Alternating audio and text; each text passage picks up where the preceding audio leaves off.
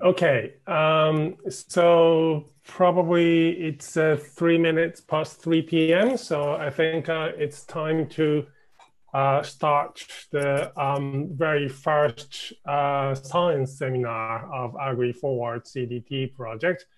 So I see 38 attendees on the Zoom conference, and I'm hoping that some more people joining in the YouTube live streaming as well.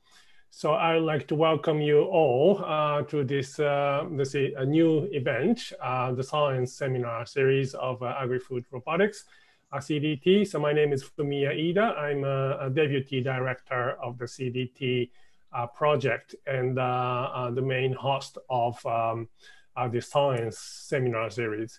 So for those who don't know this science seminar, the Agri-Foods, Agri-Forward CDT project, I'd like to just briefly introduce what is this about. So this project is sponsored by EPSRC, Research Council UK, with the aim of training 50 PhD students in the next 8 years to specialize in agri-food robotics research. So we have a number of industry partners and a number of academic partners in University of Cambridge, University of Lincoln, and the University of East Anglia.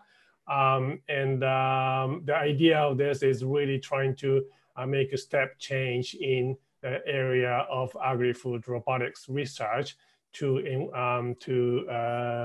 tackle the challenges in agri-food manufacturing sectors.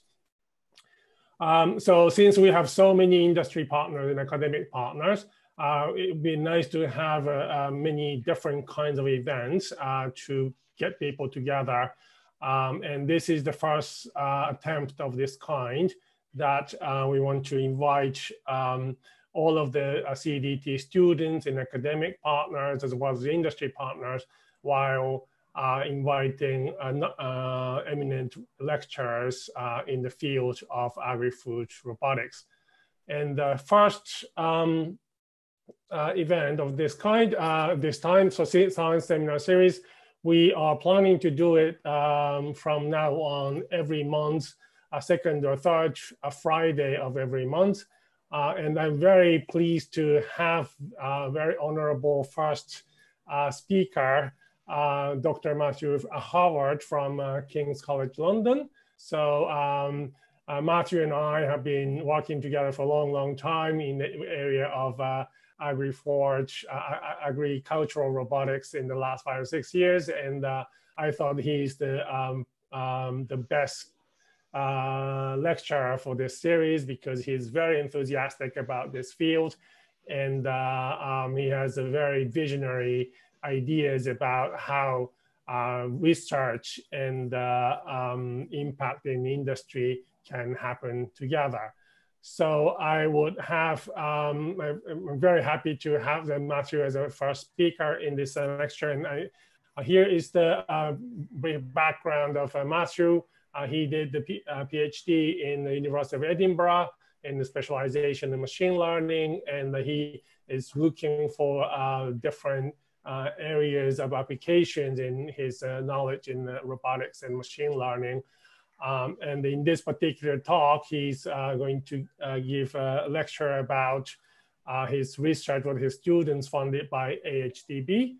On the GROWBOT project. And AHDB is obviously one of our core partners of Agriforwards CDT project. So this is going to be very nice fitting to the overall aim of the science seminar series.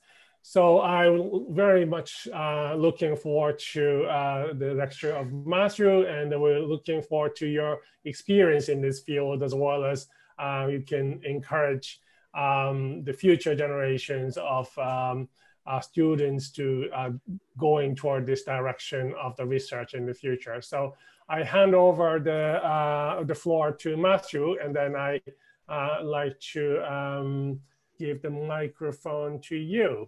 Looking forward to your talk. Thank you. Thank you. Thank you for the kind introduction. So I think you need to transfer or stop sharing screen so I can bring my slides up.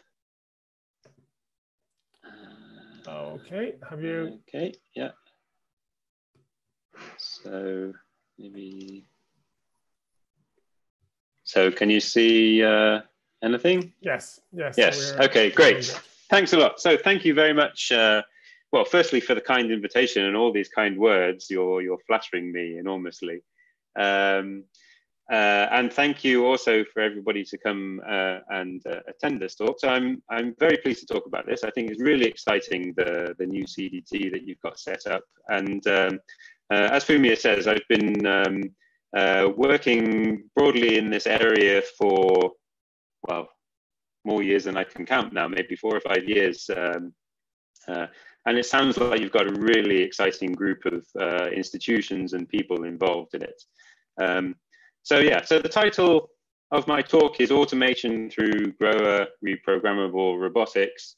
And I want to acknowledge our sponsors, of course. So this is the work that I'm talking about is from the EPSRC, partly sponsored by the AHDB as well, and also Vitacress, who are a large salad grower down in the south of England. So maybe just a few words about myself and where I come from. So I'm from Kings. We're in central London. This is actually a view from one of our meeting room windows, so you can see we're really in the heart of London. And yes, it is pretty empty at the moment with all the coronavirus stuff going on. And at Kings, I lead up the robot learning lab. So some of the kind of keywords are the things that my lab is interested in, sort of written up on the slide there. But I think the picture gives you the main summary of what we do. So we're very much interested in recording and analyzing human behavior, even down to the muscle level. We take data about that. We derive machine learning algorithms to work with that data, and we use that kind of learning approach to derive controllers for advanced robotic systems. So this is maybe an odd combination of a central London-based researcher who's interested in human motor control to be working with agriculture and plants. But I think if you go around the UK and visit sort of horticultural production sites, the reason why this is a natural fit for us becomes clear. So hopefully you can see the video here. What you see here is a video taken on a relatively small size ornamental horticultural producer. So they produce plants for sort of garden centers and stuff. People doing various tasks around that site. So things like grading and collation and propagation of small ornamental plants, the kind of plants that you buy from a garden center and plant in your back garden. And the picture is that it's really very much heavily human manual labor intensive.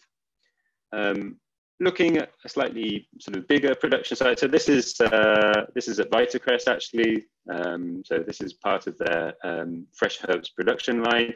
They have a certain amount of automation machinery. You can see some conveying there. You can see some, so the top left of the picture is a seeding machine which fills these pots with compost and puts seeds in them.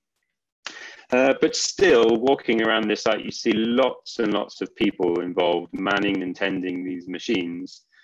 And this is, this is because of the kind of nature of the product that they're handling. So plants are variable biological, organisms, and it's very hard to come up with good automation solutions that fit all of these, all the varieties of plants that you see. They're delicate, they're easily damaged. There's lots of issues, technical issues. Now, those are important things, but I think one of the big things that really makes robotics, have a great potential for impact in this area is actually more related to the workforce and labor issues. So the kind of uniform picture that I get from all of the kind of industry sites that I visited is that it's really hard to get people willing to work in this area. and it's really expensive. So, producers have the problem of having to pay their staff. Currently, they're having to pay them at the national living wage, which makes it quite expensive considering the margins that they're making on their produce. Internationally, not only in the UK, but internationally, it is known that this is a sector that is generally, or seems to be, unappealing to the younger generation. So the demographics of farmers and growers, means that we basically have a very aging population in this sector. People just don't see it as a career path for some reason. And locally, we've got some local problems like Brexit, of course. A lot of the work is seasonal. It's seen as relatively low skilled, and it largely relies on migrant labor from currently the EU. And Brexit obviously is a factor that is sort of discouraging people there. And currently with coronavirus, you just can't get people in past the borders because of all the quarantine. And there's broader questions that you have to ask there. Do you want the potential for transmission of diseases? So these, people here who are handling foodstuffs, is there a biosecurity problem of people handling, these foodstuffs? So it seems to me like a natural place where robotics ought to be able to play a role. So where are their solutions? So I'm sure within the CDT, there's lots and lots of different sort of research topics and interests going around, and I'm sure you all have ideas about how you might bring robotics into this area. Today, what I'm going to sort of drill into and dig into some of the details of is this area of collaborative robots, and in particular, adaptive robots. So robots that learn from demonstration. So this video is kind of a little illustration of that. So this is teaching a little robot, a sort of toy robot arm, how to pick up cherry tomatoes and put them in the cup. And the way that this robot is taught is essentially you press a button to put it into teaching mode, and then you take it through the actions that you think it should take to do that picking operation.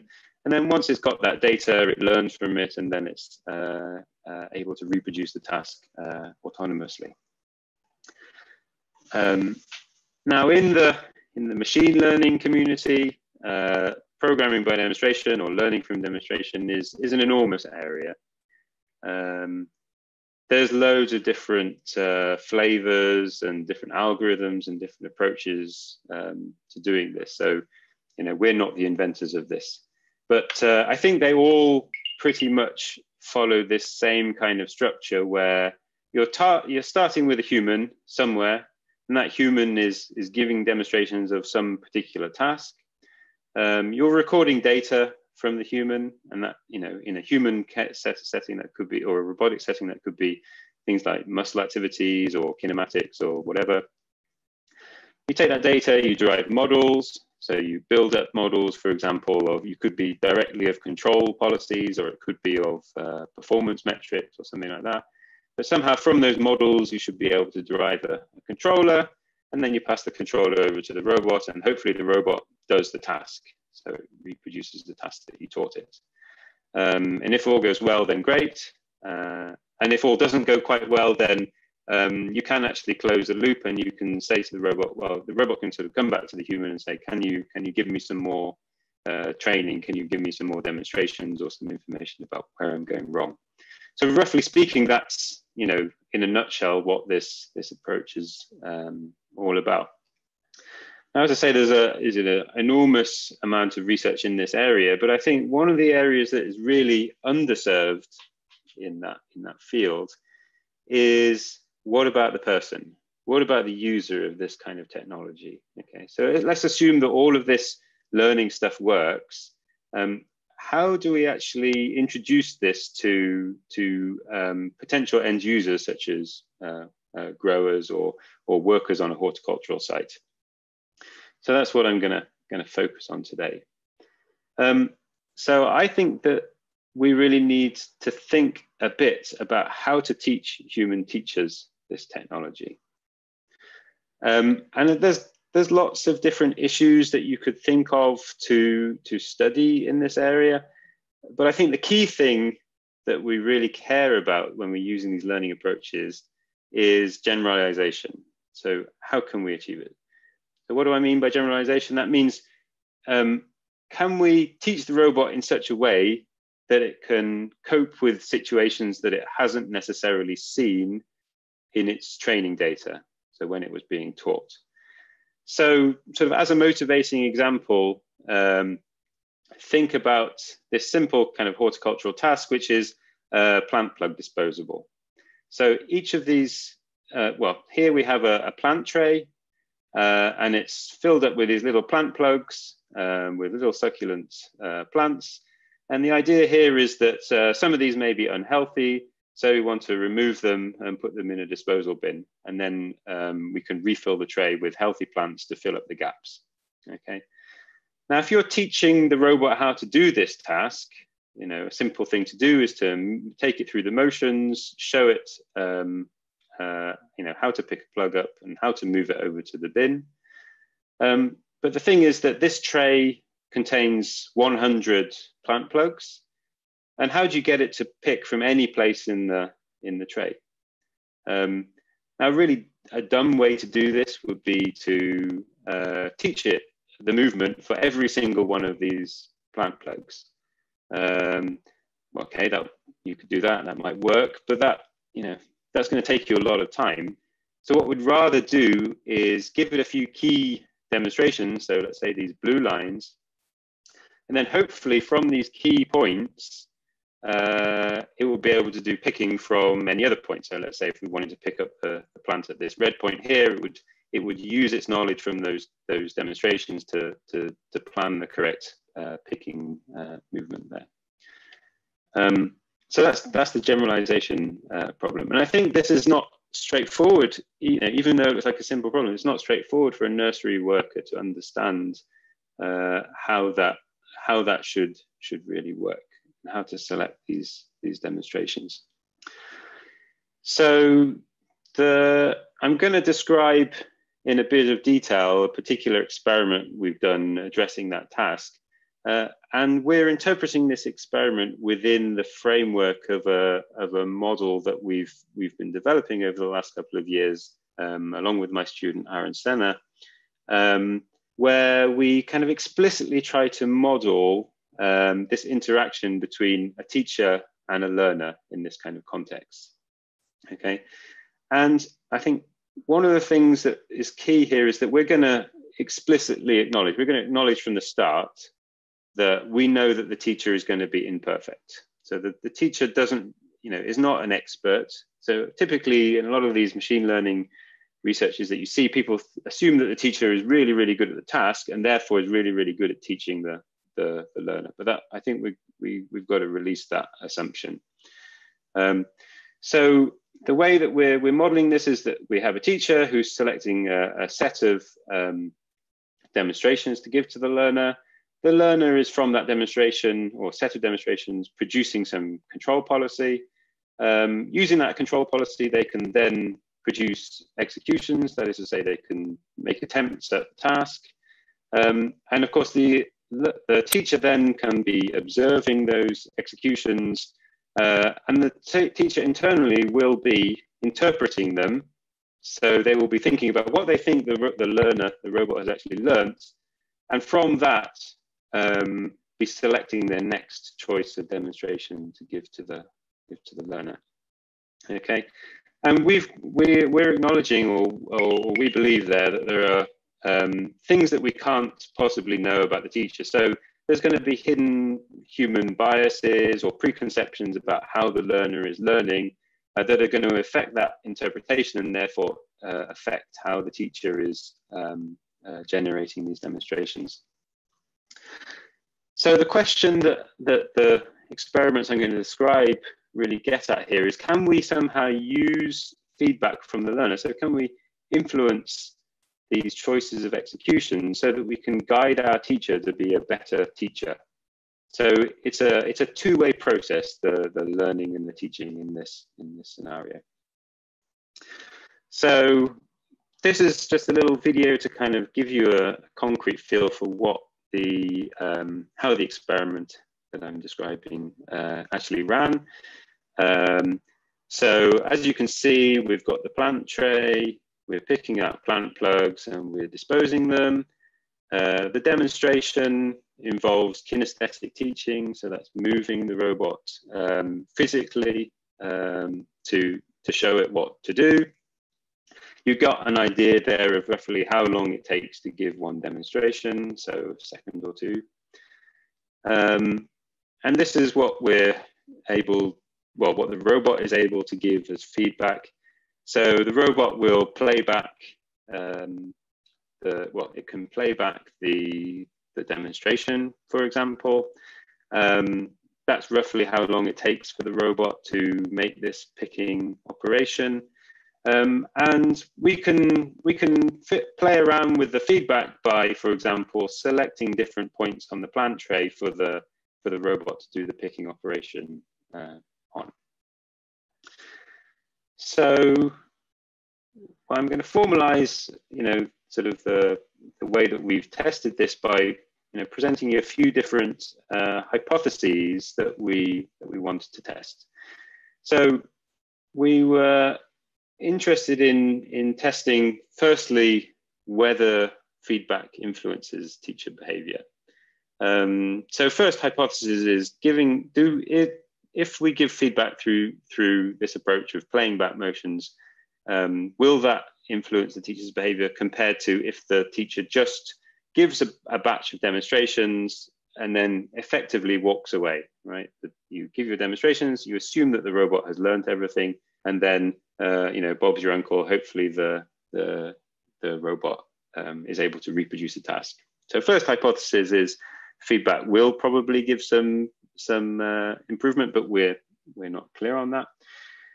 And the second hypothesis, or second and third hypotheses, were about the kind of feedback. So the types of feedback that we could give here, well, we identified a few sort of use case scenarios.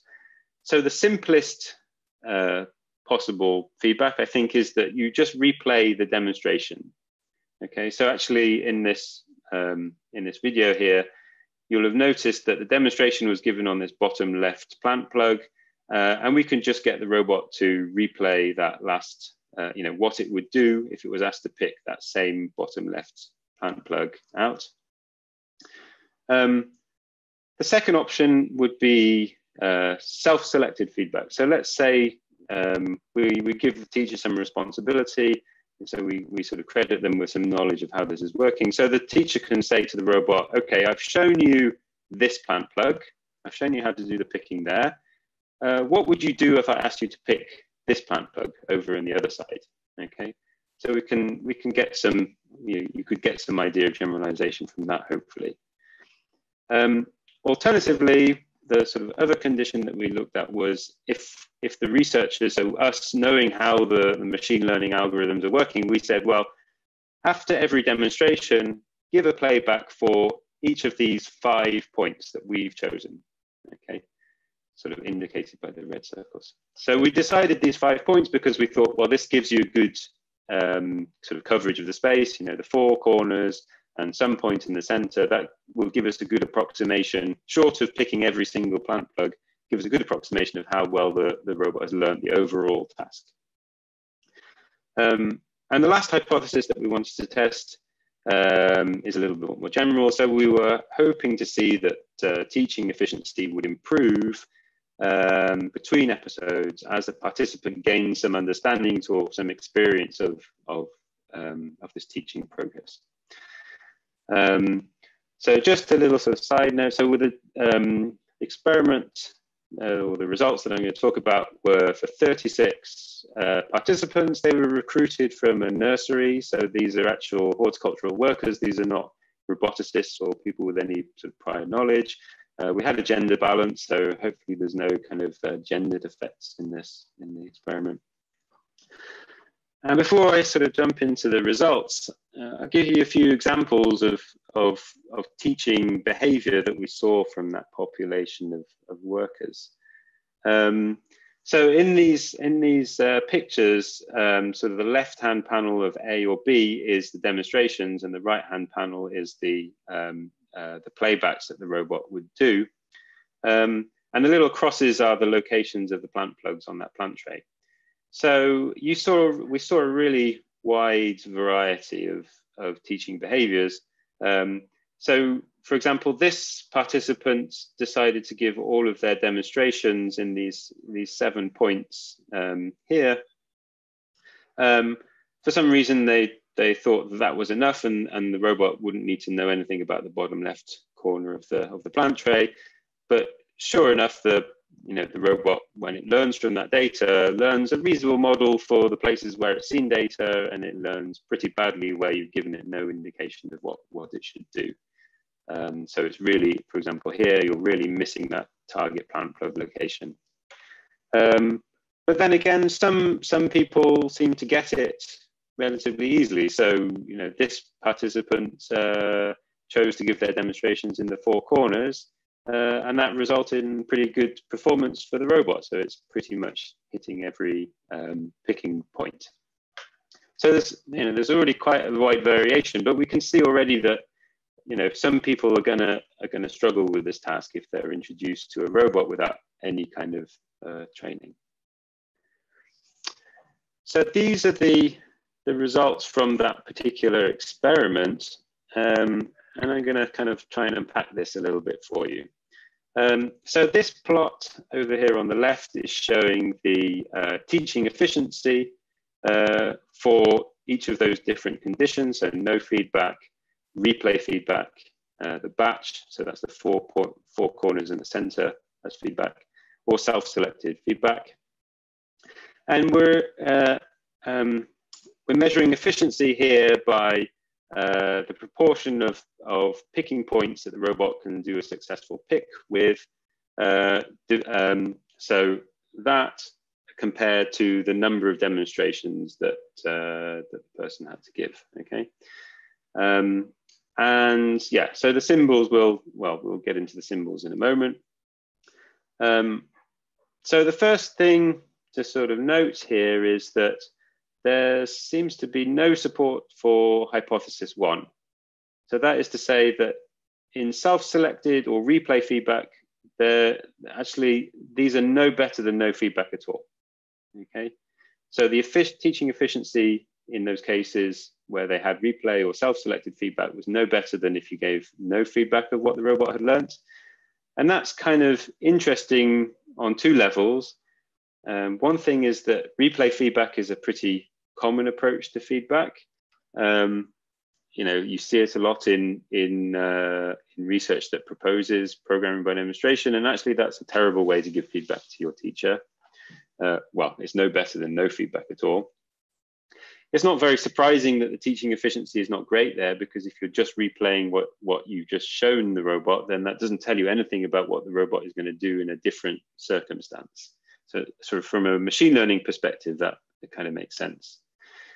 But interestingly, in the self-selected case, so the fact that that's no better than no feedback, what that sort of implies is that for our population, they had no idea how to test whether the robot had learned the task or not, right? So they could choose any location on the plant tray for a picking operation, but it seems like they've chosen locations which didn't really give them any information about that. It didn't improve their efficiency at all.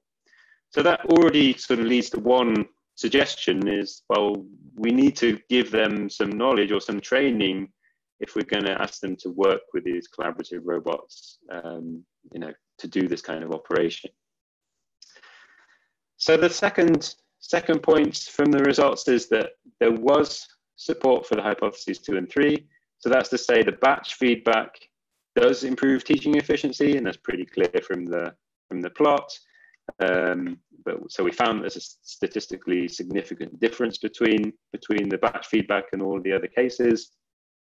And that's good news, because that means that we can actually get some gains on the teaching efficiency if we provide appropriate feedback. And that goes to our initial question, which was, can we somehow influence the teaching behavior through appropriate responses in the robot? And the answer is clearly yes, we can. Okay, so that's interesting. It's maybe not surprising from a machine learning perspective that kind of feedback is useful, because, as I've said, it covers a lot more of the space, so you do get an idea of the generalization from that. But maybe if we're thinking about deploying these kinds of robots, we want to build in this kind of feedback mechanism for naive users of this kind of technology.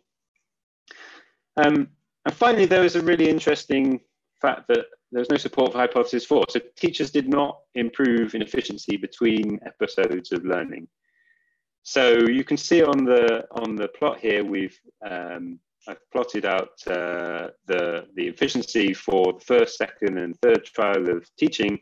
So let me explain what that means. So effectively, we gave them 3 chances to teach the robot this task, and after each run of learning, we reset the robot's level of knowledge, and so it's sort of started from scratch each time. So it's a little bit disappointing that they didn't learn from experience, I guess. But I can sort of say that even if that was the case overall, in this the batch feedback case was the one case where we did see, at least anecdotally, that difference. So you can see that the triangle, the third trial of teaching in that case, had the highest efficiency out of the 3 trials in that case. But potentially, because they only had 3 goes at this task, that was that's probably why overall we didn't see a general improvement in efficiency. Maybe it's interesting to look a little bit at the failure cases that you see in the data. So we saw kind of 3 kind of patterns of failure where people were doing sort of bad teaching practice. So first is you quite often saw sort of poor coverage. So here, for example, is a case where a participant gave demonstrations all on this one corner, and so it doesn't really give much information about the rest of the space. We saw a lot of cases of what we might call ambiguous demonstrations or non-informative ones. So here's an example where a person has given multiple demonstrations to a particular point. So, I mean, that may be natural to you to as a teaching strategy if you're teaching a person, because you tend to improve your performance over multiple trials. But for the robot, that effectively doesn't give the robot any further information. So after the first demonstration, it doesn't get any further information about that point. So that's because of the way that the robot is learning. So this person didn't get that, and therefore this was not a particularly good teaching approach. And then finally, we also saw quite a few cases where people were actually wrong in their own demonstrations. So, for example, this person in this particular demonstration was trying to show the pickup task to this point indicated by the cross, but actually the location they went to do a pick was somewhere between these 2 points. Okay, so their stated aim was different from what they actually did, and that was inconsistent, and therefore sort of confused the robot a bit. So I think even with this very sort of simple experiment, there's some interesting recommendations from the perspective of if you wanted to deploy this kind of robot, and it sort of tells you something about how you need to provide some kind of training. It's not enough just to hope that the AI does it all. So I've been asked to keep the talk relatively short, so I'm going to sort of stop there and give a quick summary. I can show you some flashy videos and some exciting sort of next step stuff if we have time a bit later. But so just to sort of quickly summarize, so I think, pun fully intended, there are a lot of low-hanging fruit in automation in this sector. I think that the great and the exciting thing about collaborative robots and robots that use learning is that they put power in the hands of the growers. So we as roboticists are not prescribing how they should be using the robots. They can actually control that to some extent themselves. However, that has the big caveat that you do need to give people an introduction to how these robots are working. And you have to give some consideration of their usability for them to actually really be effective and efficient. So yeah, I'll tie up there and I'll open to any questions. All right. Thank you very much, Matthew, for wonderful presentations. I think this is really representing, how the science and the actual impact in the industry can come together, and a really beautiful topic you chosen for an AHDB project. So I just want to move to some Q&A session. So if you have any questions, please raise your hand or put the questions in the chat window. Let me just start with the first question I want to had during your talk. So I think the generalization is really the holy grail of machine learning or robotics in general. But you have really nicely shrink it down to the problem you can address in a tangible and practical way. What do you think is the other easy low-hanging fruits generalization problem in this field in agri-food robotics, and what is in general make this field of agri-food robotics special in the context of a generalization problem in general?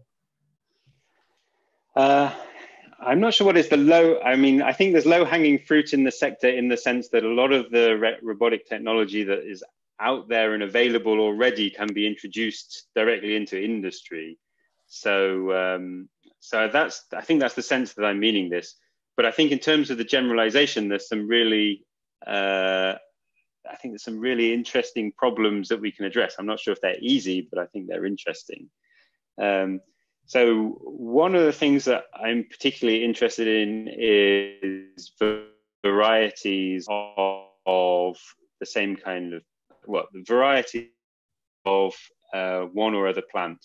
So let's say, for example, you're processing lettuce, right? I know this is something close to your heart, Fumia. So we effortlessly handle iceberg lettuces, little gem lettuces.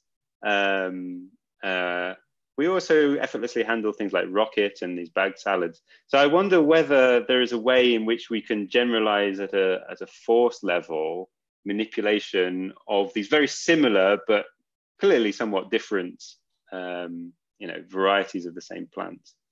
And I think that's probably going to be a multi-faceted problem to sort of address, because it's really about, I think, force manipulation, appropriate control of impedance when you're handling these things. But there must be commonalities between those plants that you can exploit. So do you think you can solve your problem at the moment if you have a lot of data available? Or is it because you don't have much data, it's so difficult at the moment?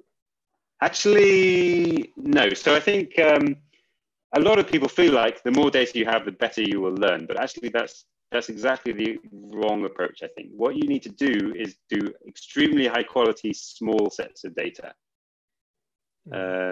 I mean, the analogy is with the plant disposal sort of problem, right? So rather than giving it 100 demonstrations to every plant plug location, which is a lot of data, you've got to choose the right locations that allows it to learn effectively. So, and I think there's some really exciting work coming out of the machine learning community about how you select data sets in an efficient way, rather than just this kind of brute force, throw as much sort of big data as you can at it. Yeah. Very interesting. So we got the one question in the chat window. Great talk, interesting insight on human teacher approach. I would like to know if you had experimented with direct training using the laws of physics, localization of manipulator using triangle equations of the manipulator using completely understand its limitations in more complex applications. I wonder if it would be more efficient if it's known repetitive environment. Wow, that's a long, can I bring up the text so I can see it? Direct training uses laws of physics. Chat. Yeah.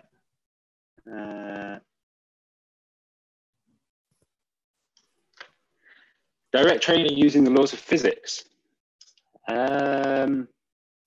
So I'm not sure. Not sure if I exactly understand what you mean by that, but I think probably one thing that I can say towards that is that we do look at how we can combine analytical models with learning approaches. So we bring in prior information about the dynamics, you know, based on equations of motion, and sort of try to combine that with statistical estimations from the machine learning side. So for example, we might set up a parametric equation that describes what we think is the physics of the way in which something we're manipulating will behave, and then learn the errors between that model, which is necessarily going to be an approximation, and what we see physically in the data. So, and I think that's an area that is not necessarily something that my group is specializing in, but I think that you can certainly find research in that direction in this community. Mm. Yeah. So you have applied at the moment for the geometry generalization problem. That's what I understood, right? Yes. So yeah. So you could say that this is the plant plug task is largely a kinematic, so geometric generalization. Right, but you can also apply that to different concept of a parameterization. It's not only geometry, but for example, you can generalize force exerted on the plant, or you know, the stiffness and so on and so forth. Yes. So there's, I think that's an active research area. So historically, a lot of programming by demonstration has been based on the kinematics, I think largely because it's very interpretable. But certainly there's no mathematical reason why you couldn't take it to dynamics. I think that the challenge there, and it's an interesting point of view from how you teach this, is I think it's quite non-intuitive way to give feedback to a teacher, how to give feedback about what are the right kinds of forces to apply. Yeah. What would be the other agricultural or food manufacturing process you could, you know, use your theory or framework in a practical way? Well, so we are, well, we're broadly exploring this in different areas, and I think it's hard to, so there's such a diversity out there. We could be doing fruit processing, for example, or we could be looking at, well, we've been mainly focusing on this ornamentals, ornamental plants over the last few years. One of the things that we are just now, maybe I can flag this up on the slides, just now looking at is processing fresh herbs. And this is very much motivated by the practical problem of packaging cut herbs. So we're trying to understand, well, one of the things that you want to do in that situation is pick out, for example, a pre-specified amount of the herb, right? 15 grams of herbs in a packet, usually, something like that. Now, if you ever try with a robot to pick out 15 grams of coriander from a bunch of coriander, you end up with an enormous bunch of maybe 500 grams. So the question is, how can we find a strategy that allows you to segment or detangle those herbs? And that's something we're currently looking at. Actually, we had a paper in the UK RAS conference recently about that, and we're putting more out. There are certain, I'm not going to talk about the details, but there are certain strategies that you can use, even with just simple things like parallel grippers, to separate and sort of improve your consistency in that picking. Very interesting. So Fulvio has another question. Do you want to come to speak about your question? I think you're online. Okay, so hi Matthew, thanks for the great talk. Hi Fulvio. Very simple question. What if the teacher is teaching in a sort of human way, but this is not the best thing for the robot? So what is the way in which the robot could recognize that something is not optimal just because of hardware constraints or abstraction, or because of the task can be improved in comparison to what the teacher is suggesting, or simply the teacher is doing the wrong thing? Can we recognize that somehow? Yes, you can recognize that. And actually, this is an active area that one of my PhD students is currently working on. So there's this domain of research called machine teaching, which is kind of a complement to machine learning, where you take what you take as an assumption is that the teacher knows perfectly what the target parameters of the model or of the controller that you're trying to learn is. And it turns out that you can, in some cases analytically, or in other cases numerically, derive a data set that guarantees that you'll get the same parameters back when you apply a machine learner to it. So you need to know something about how the machine learning is working there, and you need to know what the exact parameters are, so you have that assumption that you know the exact parameters. But if you can make those assumptions, then you can compare the data set that the teacher generates sort of naturally against what is the known optimal data set, and then you can tell whether the teacher's doing well. So there's an interesting experiment about this done a couple of years back, where they were teaching people like a categorization task. So it was not a robotics task, but it was, so what the subjects had to do was, they were shown pictures of different items, and what the subjects had to do was identify whether it was a graspable item or not.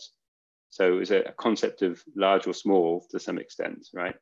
And they had, pictures of buildings or pictures of toothbrushes, or then they had things, which are getting a little bit more ambiguous, like a bicycle or a car or these kinds of things, right? And at some point there was a cutoff, right? Now, theoretically, this is a binary classification task. You have graspable or not graspable. So, from a machine learning perspective, it's a simple classify your learning. You have a decision boundary. And you can show that the best way to learn what the decision boundary is from a machine learning perspective is to show the example that is only just graspable and the example that is only just not graspable, because the decision boundary is between those 2 points. So theoretically, you should give those two as the examples. But people tended to do a different approach. So they would, let's say, they would tend to go from extreme. So they would show the building and they'd say that's a not graspable thing, and then they'd show the toothpaste and they'd say that was a graspable thing, and they just keep on these boundary edges trying to sort of roughly shuffle the decision boundary around. So this is totally non-optimal, but apparently this is the way that we as humans learn this kind of classification. So that's just one example. I think there's many more where actually we need to make a concession to the machine learning and the humans. So we need to let the humans know that the machine learners are not learning in the way that they are learning. And that could be part of the feedback as well, because saying to a teacher that the teaching that you're giving me, it's too easy or too hard, or or doesn't make sense for me, is also something.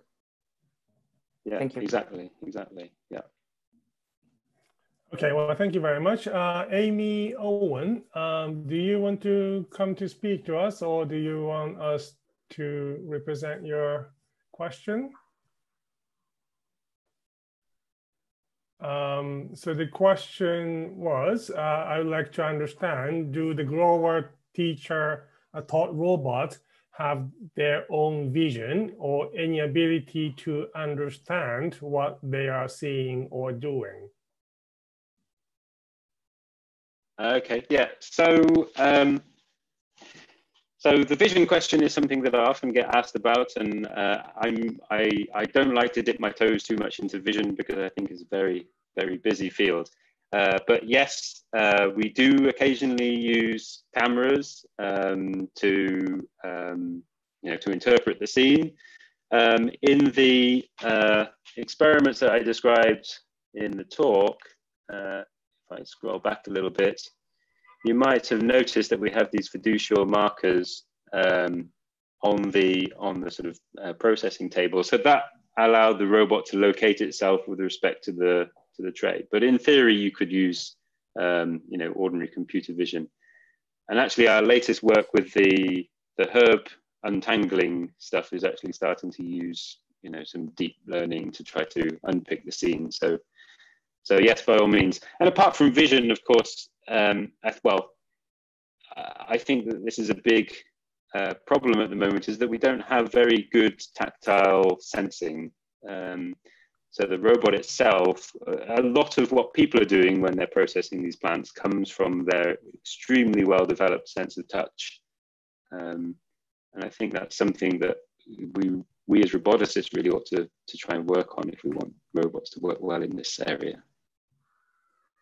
Yep, very good. Elizabeth, do you want to come to speak us?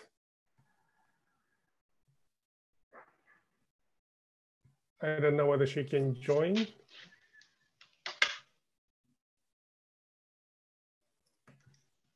Or is it just a mistake? There's a. I couldn't hear you. She should be able to. I'm trying to bring her up.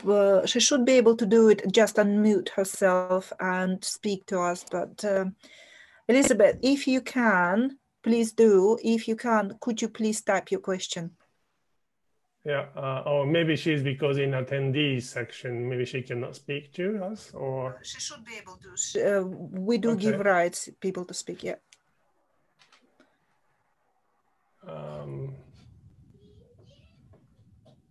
Okay, so. Okay. Okay.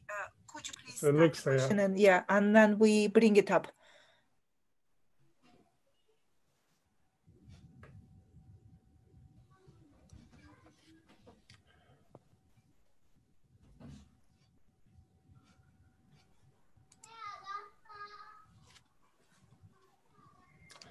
Okay, here we go. My question is about whether Matthew has looked at the human pedagogical literature on teacher training. Yes. So the answer is yes. And I've been very disappointed by it, to be perfectly honest. But maybe that's just the engineering in me. Oh, there's more to the question. Yeah, and there's a substantial literature on training teacher to find models of their students and adapt their lessons accordingly. Yes. So at the risk of upsetting those who are working in the pedagogical literature area, so I find that their models are very conceptual, and for my taste as an engineer, I find that they don't seem to be that quantitative. We have broadly looked around at these different theories of how people learn, and not found anything that was particularly that we felt was particularly helpful for us to engineer a robotic system. I think, and that may be partly because we're focusing in on motor skills, and I think a lot of the sort of pedagogy is about sort of more high level concept learning. But I certainly think that these guys might start to feel a little uncomfortable as work in machine teaching and this kind of sort of human robot interaction starts to develop more, because actually you start to get more testable theories which are not based on kind of argumentation, but are actually based on quantitative experiments. So at the risk of, I mean, I'm hesitant to say all this because I don't like to sound arrogant or dismissive of this, but I do feel it is.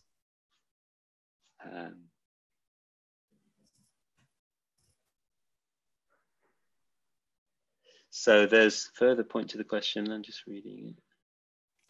Oh, yes. yes. So yeah, so I totally agree that there is some really excellent work in terms of building computational models of learners. That's for sure. So the computational neuroscience field, you know, this whole area I think is really, really good. So I think I've seen two different levels of this kind of research. So the kind of traditional pedagogy area, which seems to be more of a social science and a bit softer, but isn't really to my taste. And then the computational neuroscience stuff, I really agree with. They do make some very quantitative predictions, and they're very, I think they're very good. I can't say that we're drawing on any particularly in this work, but it would be an interesting area to explore further, definitely. Okay, well, I think for the sake of time, I'd like to thank Matthew once again for this wonderful lecture, very first lecture of a CDT seminar series. And I think this was a perfect example of how, you know, interdisciplinary discussions and could bring in interesting ideas for research. And we learned obviously a lot from your lectures and your project in the past. So I'd like to thank you very much again, and we will keep you in the loop of communication of CDT projects. So we'll stay in touch, and we keep doing collaboration in the future. Yeah. Yeah, thank you very much. And I'd like to also remind everyone else to join the next seminar. We plan on the 17th of July at 3 p.m. Lectured by Professor Simon Pearson from Lincoln University and his colleague. So we'd like to see you again in a month's time, and otherwise we'll have a very nice weekend. All right, thank you very much. Thank you, everyone. Thank you. Thank you. Yeah, thank you.